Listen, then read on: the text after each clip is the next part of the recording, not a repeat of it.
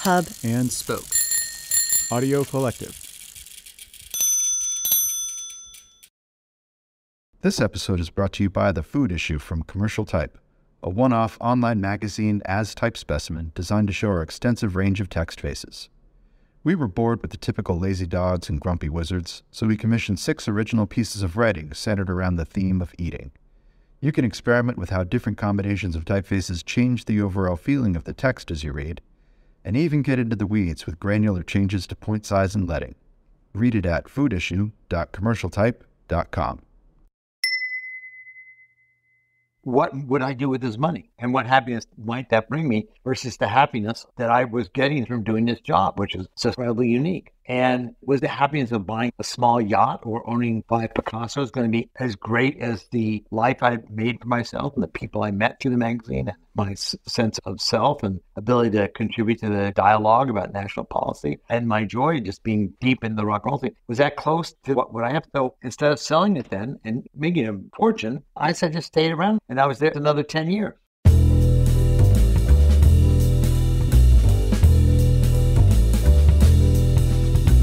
This is Print is Dead, Long Live Print, a podcast about magazines and the people who made and make them.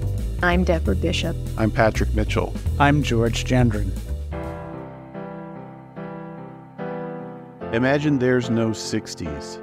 In 1967, today's guest was a college dropout whose plan B was to start a rock and roll magazine. Plan A, kicking back, having a good time, delivering letters, and smoking dope all day as a San Francisco postal worker. But thanks to a nudge from his mentor, Ralph Gleason, and a cash infusion from his soon-to-be wife, Jane Schindelheim, Rolling Stone founder Jann Wenner dove headfirst into Plan B, and the rest is magazine history. Imagine there's no Gonzo.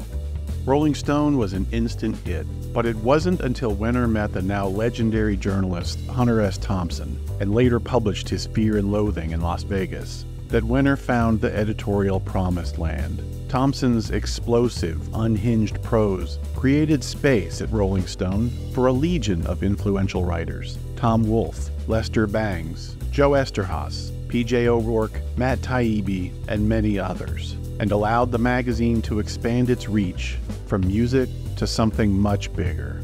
If it feels good, man, just do it. Imagine there's no Annie.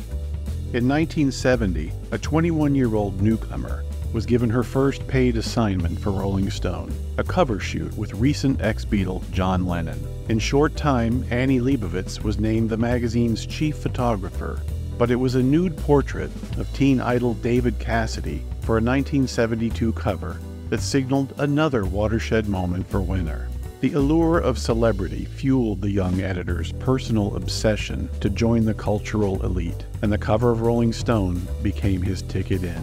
The combination of Thompson's wild-eyed, uninhibited ramblings and Leibovitz's intimate, provocative imagery was the magic that set Wenner free. Imagine all the memories. It's easy if you try.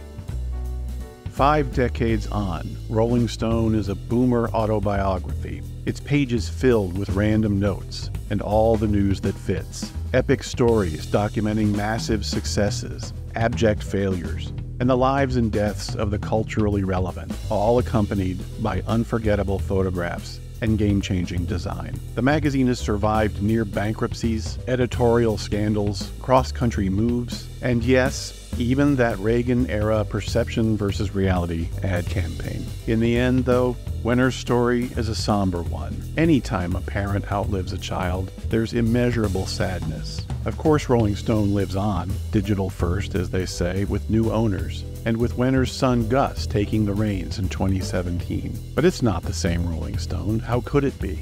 As for the man himself, that legacy is complicated. But in this episode, you'll get glimpses, as Rich Cohen describes in The Atlantic, of Wenner's infectious charm, his gleeful, let's hope we don't get shot zeal for adventure, how contagious his enthusiasm was, and how important his loyalty could be. Wenner's pen and language weren't what defined him as an editor. It was his vision and energy that attracted the best talent and inspired such memorable work. Given the name of this podcast, we really do have to start by asking you, if you don't mind, to recount for our listeners the emotional story of your last day in the Rolling Stone offices, right from the prologue of your book. I mean, it was really, really emotional and so relatable to so many people in our business. It's almost like a eulogy to a child you've lost. Well, it is. I do compare it to a death. And say you go through the various stages trying to accept it. And it's not until really the body is in the ground, you actually believe it. Even as sick as the patient is, you still got the patient and the loved one around. And you hang on, you cling and try and keep it alive. And even when dead, the body's still there. Yeah. It's that moment of burial. So that moment which I left the office to, it was empty by that time. And the chairs and the computers have been thrown in trash bins. And, just nothing was left. I was sitting there writing. And I got a call from a friend of mine, Patty Scialfa, who's a singer, Bruce's wife. And I was telling her what I was going. She said, "But why don't you just drop what you're writing and write this scene?" And I did write it. Sitting there as it was happening, and it turned out to be the opening scene of the book. Man, it is. It's really powerful. Well, it does make me wonder, though, why did you subject yourself to that? Why did you actually go into the office when the physical symbols, if you will, of what you had created were being torn down and carted out? Well, I was using it as a place to write my book. I was set up there in my office with my writing desk and computer and research and all that stuff. So it was a convenient place to go to work. And that was the primary reason. I suppose there's a underlying psychological reason of wanting to just cling on to something I was familiar with for so long. I mean, it was still in my office for some 30 years. As I say in the book, I had risen to fame and fortune and ruled an empire. Founders often talk about a moment in a startup where suddenly something happens. They're sitting there one day and they go, okay, this is going to work. They know it. It's not about the confidence that you bring when you launch. It's about kind of the response in terms of revenue. It's like, okay, this thing is sustainable. But also people tend to feel that way when they know something is over. Was there a moment when you just knew that for you personally, this was over? I guess it was kind of a creeping dawning of reality. I mean, going back some years, to 2008, 2009, when the ad recession started and the internet was starting to come on substantially, we were in a position where we kind of bucked it for the first year or two because our demographics were so good and were so desirable. That was because we're a quality magazine, which goes last. And then we started to shrink year after year after year after year. The first couple of years of decline, you could say, oh, well, we'll turn around the advertise, sell something. But then it just became inexorable. And I suppose the moment when my son and Tim Walsh, my CFO, came and said, we have to sell Rolling Stone. And then I always knew that if I sold Rolling Stone, I was not going with it. It was too late. When would that have been, roughly? Gosh, the years. I don't even know what this year is. Like the end of 2017, 2018, I'm not sure. Yeah. Maybe 2017, 2016. I think a lot of people experienced those same feelings around that same time. I want to go back now. The story about the launch of Rolling Stone, of course, is legendary. But I do want to touch on just a few quick things. The first is just a personal response I have. Every time I'm reminded that just before you launched Rolling Stone, you had taken the civil service exam, right, wanting to be a postal worker. Could you explain to young kids listening to this what was so attractive about being a postal worker in San Francisco back then? Let me take you back to San Francisco then. It was small town still. It was beautiful weather outside. Generally always pretty weather. And it was just, if you came out of the hippie seat, I mean, the thing was he didn't really want to work. Career was, no good. There was no big sense of ambition. I've got to go into marketing, or it's time to go to business school, or Wall Street for me. There was none of that. The ideal thing was to someone kick back and have a good time. So if you worked for the Postal Service, you could go out and deliver letters or whatever and smoke dope all day. And, what's wrong with that? That's cool. So in a way, it was perfect training for the launch of Rolling Stone. Well, no. It was like a laissez-faire time. It was a kickback era. People didn't need money that badly. There was plenty of money around. That was also starting to surface, believe it or not, even here on the East Coast, although not with that same intensity. The East Coast was never as laid back. No, but I can remember with my college buddies talking about the fact that nobody wanted to go into a profession.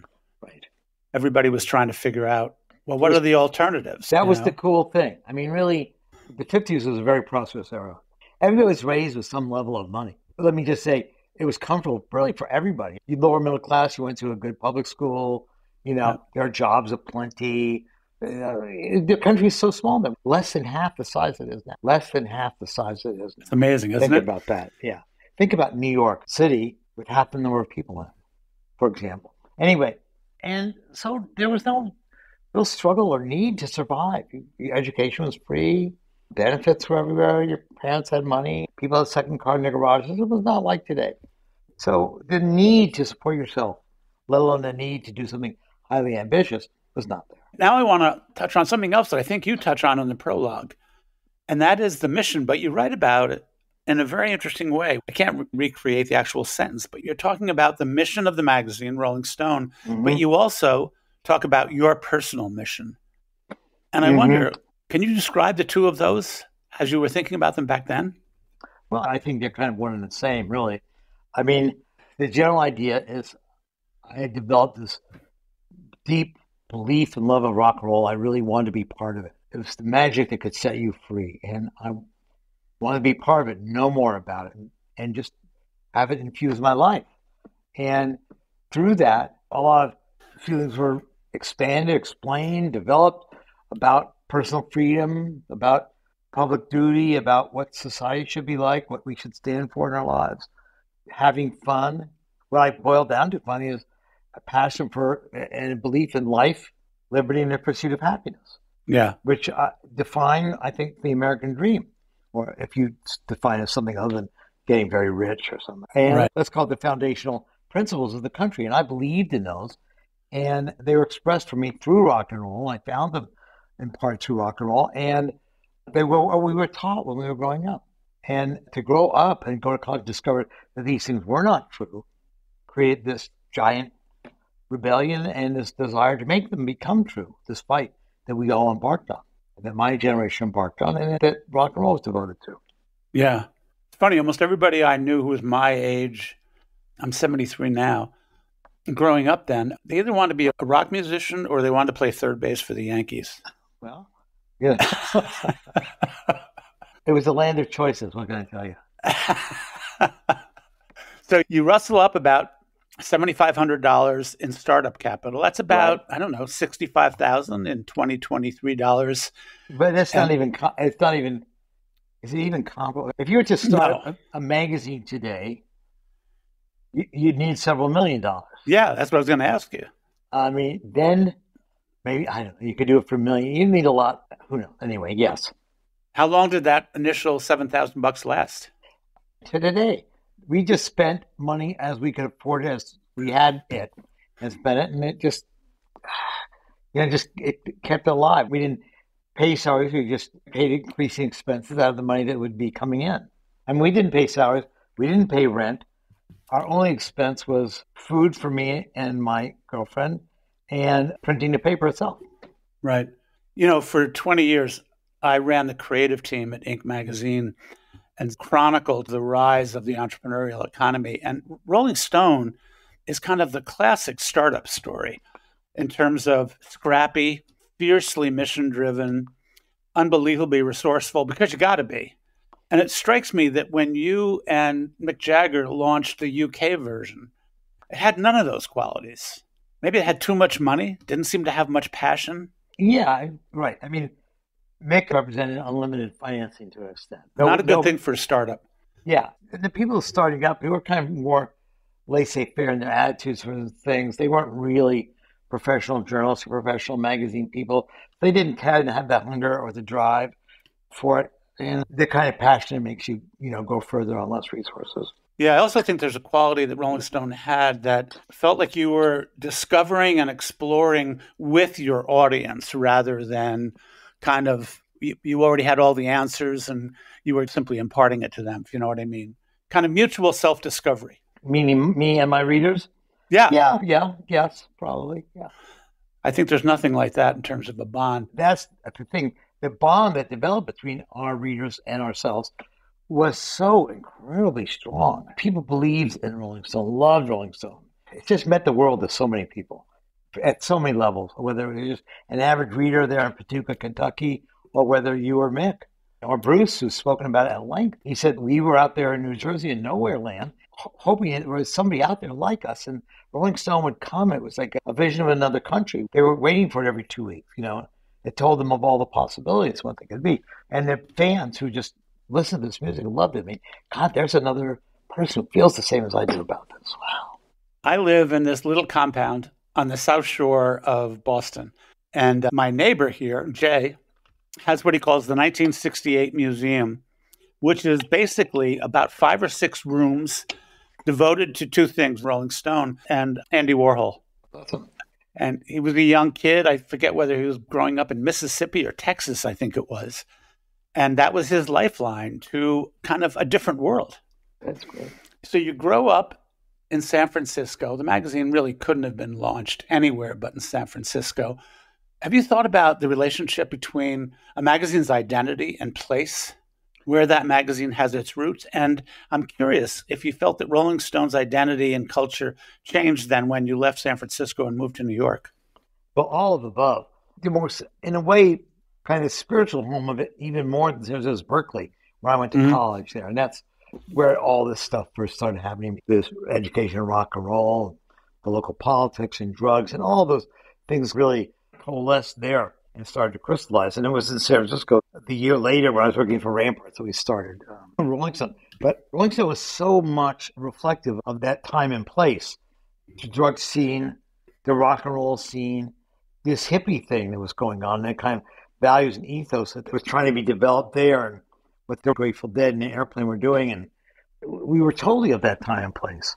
We obviously were trying to think internationally because the same kind of thing was happening in London with the Beatles, the same kind of rock and roll scene, all that. So we're trying to think nationally, internationally, but we were such a product of that time and place. And only over the years did we start to shed some of that local stuff. We started to see it in a broader sense and started to put people and writers in LA and San Francisco and London and New York. It was a broader look at things.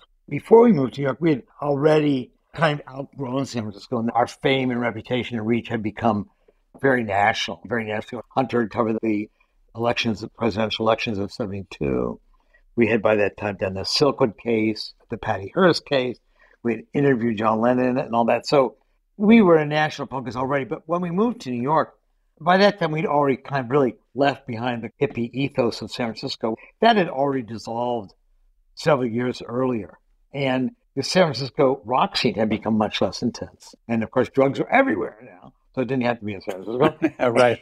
But when we moved to New York, 2 things happened. One is my staff for the first 10 years consists primarily of ex-newspaper guys, hard-hitting reporters, young people looking for stories, really crusade, stay behind or disperse, really.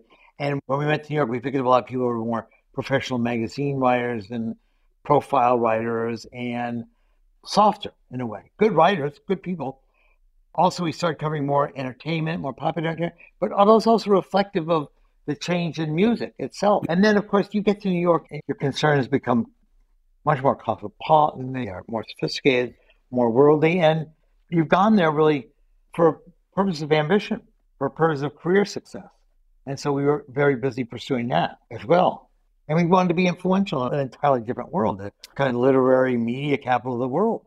Was there a downside to that from your point of view, looking back? Well, I think, it's a little literary. You get distracted. There's a lot of dinner parties and there's a lot of entertainment. And, your values are much more about career and success. So it's distracting for a while. You have to quickly get your head on it. And you can lose yourself in all that. And people have. Right.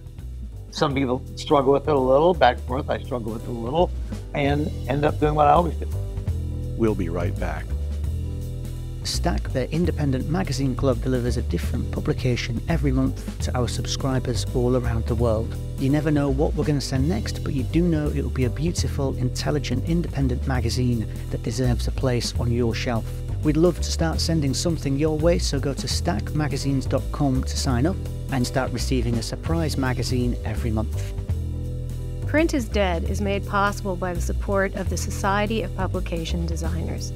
The SPD powers the future of visual storytelling, setting the standard for editorial excellence and shaping the future of visual culture. For more information, visit spd.org.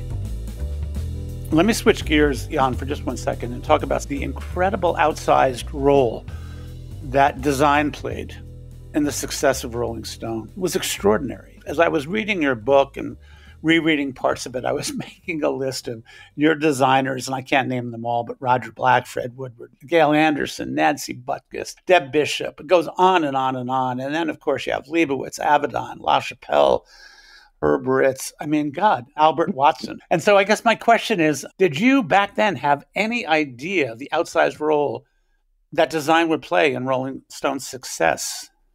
Well, not really, but coming from Ramparts, Sunday Ramparts, they had a really strong sense of design because there was a very influential art director there named Dougal Sturmer. Copied the London Times for a lot of its tricks, techniques, and art rules, the typeface, of course, Times Roman. And so I was raised on that and the idea of elegance. I was an early reader of the New Yorker and Playboy, both of which were just really excellently designed products. And I wanted to distinguish ourselves so much from the beginning, from the underground press. So I wanted typeset properly and justified columns and so forth. And so I don't know where I developed that design sense, but I really realized that the look of the magazine, as much as what you're saying, defines to the readers who you are, who you think you are, and the message you're trying to give. So my message right away was, this is a straightforward, serious, sober publication with formal rules of design, formal rules of journalism and reporting. And our first real design was my brother-in-law, Bob Kingsbury, who gave it a very fine, folksy looking design where you felt it was very personal. It was a very idiosyncratic design. And it evolved over the years, saying different things to different people. Ultimately, we started winning a lot. I always viewed the art director as my essential partner, as well as the managing editor. And I think that if you want people to read your magazine, you have to make it look good and look attractive and look inviting to have, to want to buy, to want to own. It should be something you'd be happy to sit on your coffee table. You want it in your house. You like to look at it. And it had to have that look. I was early on fans of Twen magazine, the great art director, Willie Fleckhouse, and that. And, all those things influenced me. My wife was an art student and had a great sense of taste and style. So I was very lucky. I liked art directors. To me, it was critical. And it was really secondary to most other places. To me, it was a major importance. Photography as well. To me, what we were covering, rock and roll, is an extremely visual thing as well as a musical thing you write about. The looks counted. The costumes counted. All that counted a lot. And that we had to show. And so that meant you have a visual magazine. What was your favorite story and Rolling Stone cover of all time? The all-time favorite cover has got to be A. Leibovitz's portrait of John and Yoko, the naked John curled up and holding onto Yoko, which was taken, 3 or 4 days before he was killed. And it's won every award there is for cover, the best cover of all times, for the year, And it's partially because the picture itself shows such vulnerability and love. And a friend of mine, a writer, actually, Scott Spence, called the Pieta of our times, which indeed That's great. It is. And then given that it comes out of that moment in time, that moment in history, the death of John Lennon has taken on its even more rich and extraordinary meaning. So it's certainly got to be the most powerful. It's one of the most beautifully designed and executed as well. So that's fantastic. My favorite stories is much harder when you're talking about the body of work with Hunter was amazing and so fun for me. And working with Tom Wolfe and doing Bonfire of the Vanities was just a riot and laughing all the time. And I've just been reading over some of the interviews I did with Bob Dylan and John Lennon and Mick, and they were remarkable documents of people, their creative heights and their thinking. And you were asking me before about my friendships with these people, but friendships that enabled these really direct, open conversations where they're startlingly frank about what they do and looking to explain themselves. Just a footnote to what you were just saying is, were you influenced by the rise of the album cover, which was kind of a design frontier and an art form in and of itself? Yes and no. We were always aware of it, but we weren't trying to design like album covers. Obviously, there's a piece of design we saw all the time. I guess we were influenced by certain lettering things, or it was in the air. It was in the air. We were more influenced by the poster artists of San Francisco, in a way, like Rick Griffin and Stanley Mouse and Wes Wilson, by album covers. Oh, that's interesting. Yeah. But now I want to fast forward, and I want to talk to you about something you touched on in the book, but I would have loved to have heard more, and that's about making money. So at one point, you start to think about, well, how much is enough? How much is too much? And in fact, I think you go and have a conversation with Jerry Garcia. Right. And Garcia says something that a lot of very, very smart and wise entrepreneurs have said, which is maybe you're too big when you don't know the names of everybody you work with. Right. But, you get to a point at your peak where you've got Look Magazine, Family Life, Record Magazine, Us Weekly, Men's Journal, Glixel, kind of the Wenner media. I think at one point you guys were thinking about doing restaurants. Somewhere. I don't know. Okay, that was an outlier, but I just Those thought, are people who approach us and want to license our name. We never really thought of getting into it. So in your mind, what was your ambition? People sometimes refer to you wanting to be kind of a 21st century Henry Luce, maybe wanting to build the next generation Condé Nast. I never was that ambitious. 10 years after coming to New York, or even before coming to New York, when we started Outside, a magazine was still thrives. Simultaneously, had two things came to mind. One is I wanted to turn over being a day-to-day editor to somebody else. I wanted to be less involved. And I felt I learned a lot about magazines, and I wanted to put that knowledge and the kind of staff structure we've developed, the expertise, to leverage that into other magazines. And I thought I knew how to do that. And I had a couple of ideas for magazines I wanted to try out. And so I really wanted to use Rolling Stone and go into the magazine business as well as the Rolling Stone business. And I pursued that for a number of years. And I more or less knew what I was talking about. I still had some big, expensive lessons to learn. And I enjoyed being a magazine publisher. And I tried that section of the book, Building the Empire. And we were lucky in having a couple of good magazines and one wildly successful magazine. So at the end of the day, I could look back on the career and say, well, I started 5 or 6 magazines. 4 of them still exist, and 2 of them are huge hits. Was that enough for you? Yeah, then by the time I had the second huge hit, by that time the internet was coming out to destroy the magazine business. We'll be right back. Print is Dead is made possible with the support of Mag Culture. Read our online journal, listen to our podcast, and visit our shop to discover why we're convinced print is very much alive. All available at magculture.com. Print is Dead is made possible with the support of Issues magazine shop. Much like this podcast, we exist to celebrate the people and projects keeping print alive. We sell a mix of independent and commercial titles from around the world, shipping globally from our retail shop in Toronto, Canada. Visit us online at issuesmagshop.com. You mentioned in this context that at one point you had an offer to sell at the top of the market. Right. But you don't provide any details at all. Can you share more about that? Well, I provide the details of my thinking about whether to take the offer or not, in which I really go through the analysis that I made at the time, which is what would I do with this money? And what happiness might that bring me versus the happiness that I was getting, the satisfaction of doing this job, which is just incredibly unique. And was the happiness of buying a small yacht or owning 5 Picassos going to be as great as the life I made for myself and the people I met through the magazine and my sense of self and ability to contribute to the dialogue about national policy and my joy in just being deep in the rock and roll scene?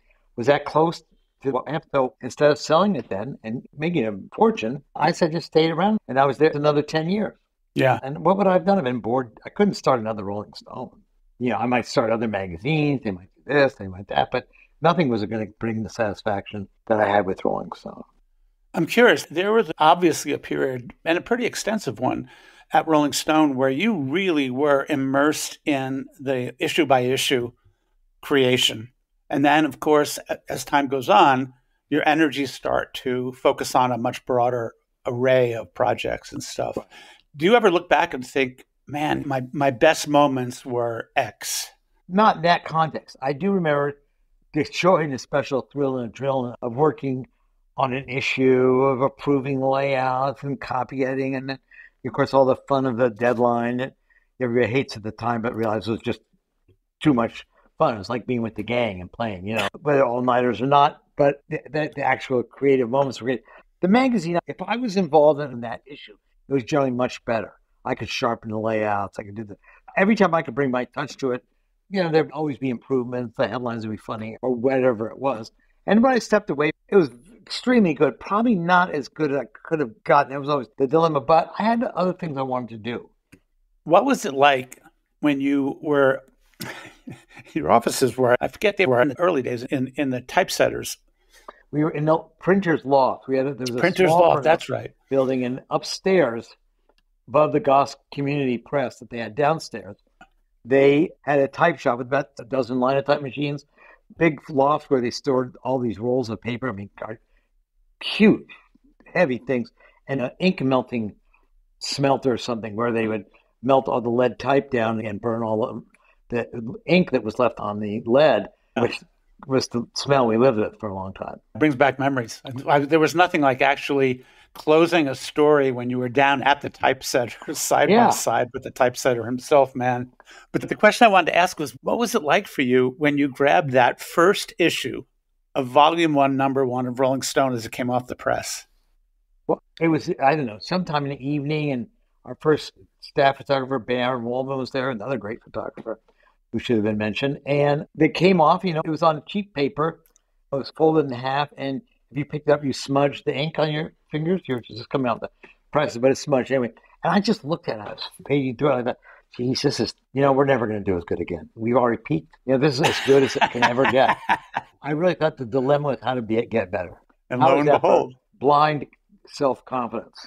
Yeah, but I think what you're getting at is, again, something that Adam Moss and I were talking about.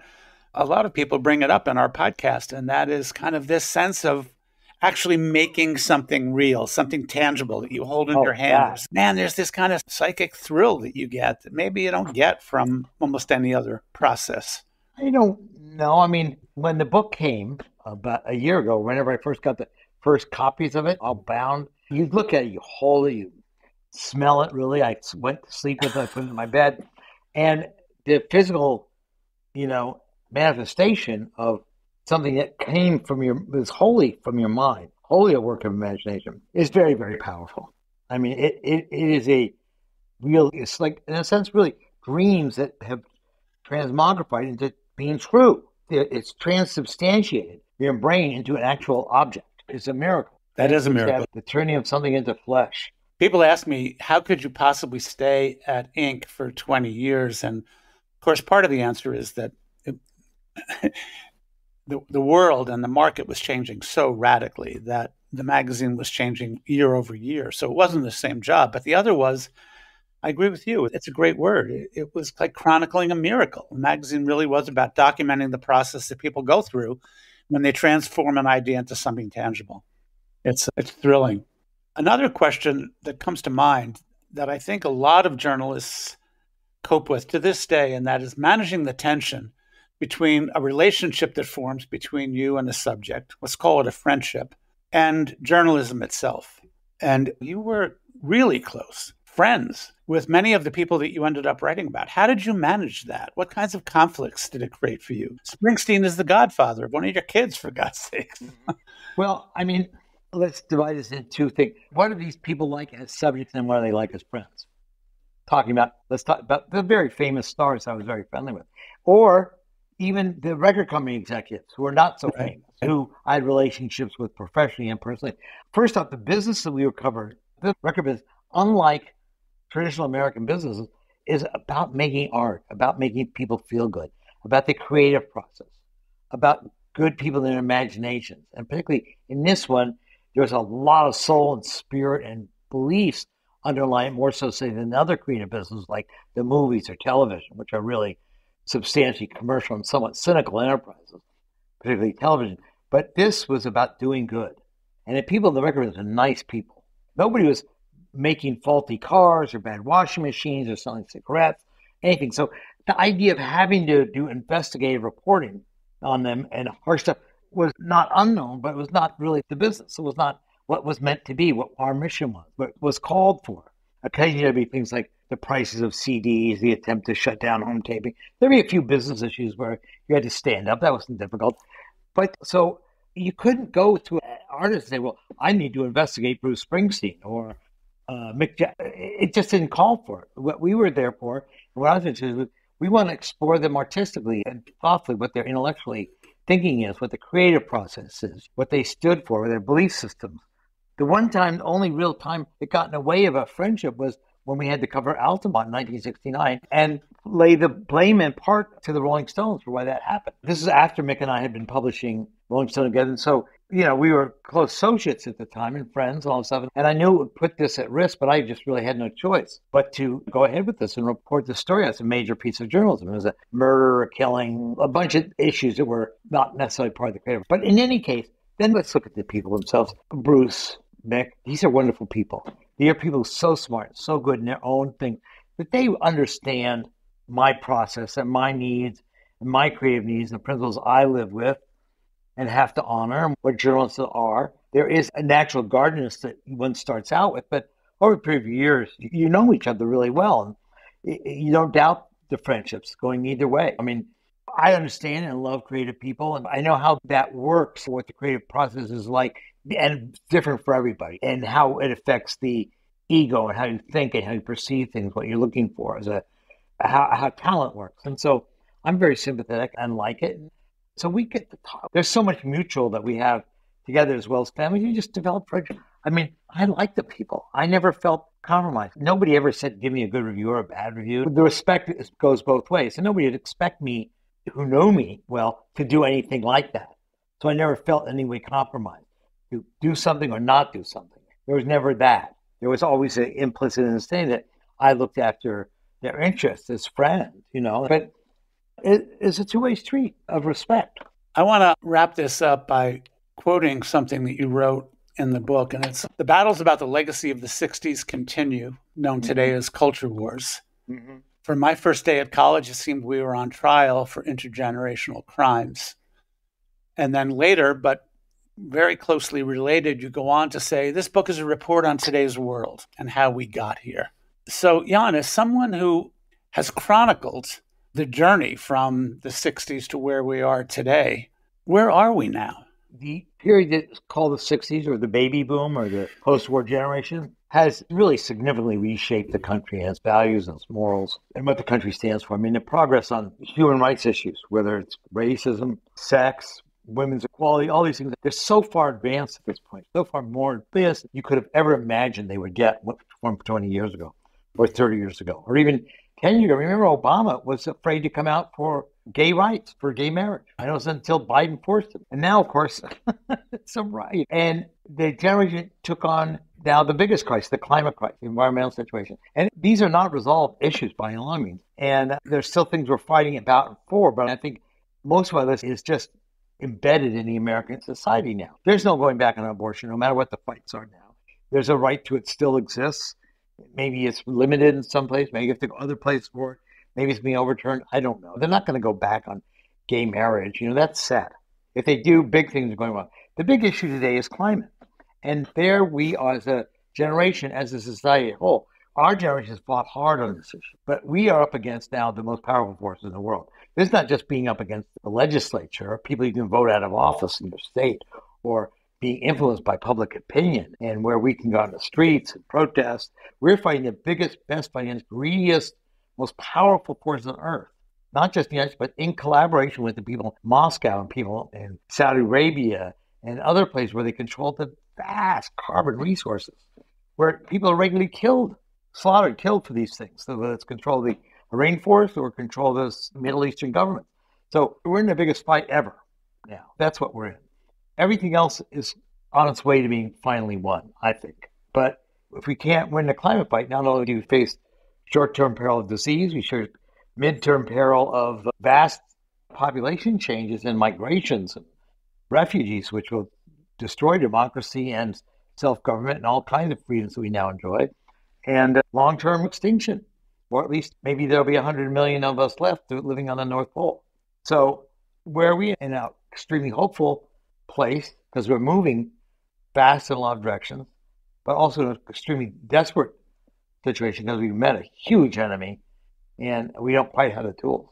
It's interesting listening to you talk. My wife and I were watching Baz Luhrmann's Elvis last night, and we paused it halfway through. And whatever else you think about the movie, I think the kid's performance was breathtaking. Yeah. But my wife turned to me and said, it is astonishing when you think about how far the culture has come, really, in such a short time. And we forget that. We forget that. And I can't tell you the number of times I've been hanging out with my buddies and my colleagues and friends, and they start to talk about, oh my God, as a generation, we have really screwed everything up. And I think, no, that is so not true. No.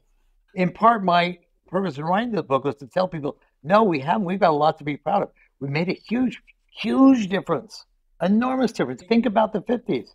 They throw people in jail who are gay. They castrate them. They could do that. Blacks weren't.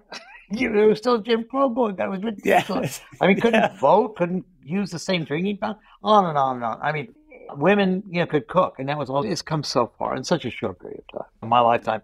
And I think younger people today are passionate about the environment, and they see this as critical. I mean, it's their future. And the same way we were against the war because we were going to get drafted and killed. If they don't solve climate, these are the people, our children are the people who are going to get killed, die of asphyxiation.